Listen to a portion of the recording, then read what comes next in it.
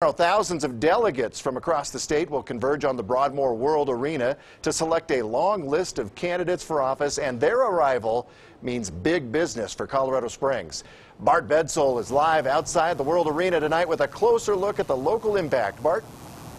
James, good evening. The barriers are up here. The T-shirts are laid out inside the arena, and most of the hotels in this area are full as convention fever takes over in southwest Colorado Springs.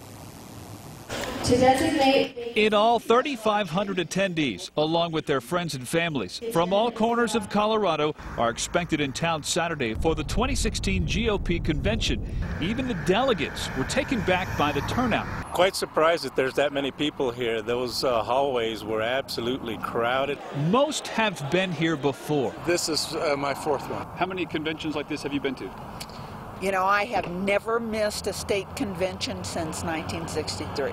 And like any large event, it brings a welcome shot in the arm to local businesses like the I Top It just down the road from the Doubletree and the World Arena. I love knowing that there's going to be like a show at the World Arena or like something at the Doubletree, because then I know it's going to be busy at work. For nearby shops, the only color that matters is green, even if down the road all the bickering is about red or blue. Now, some people earlier today told us they were planning to show up tomorrow and hope to just get a last-minute seat inside, but unfortunately, that's just not how it works. If you're not already pre-registered with the Republican Party, you won't be getting in.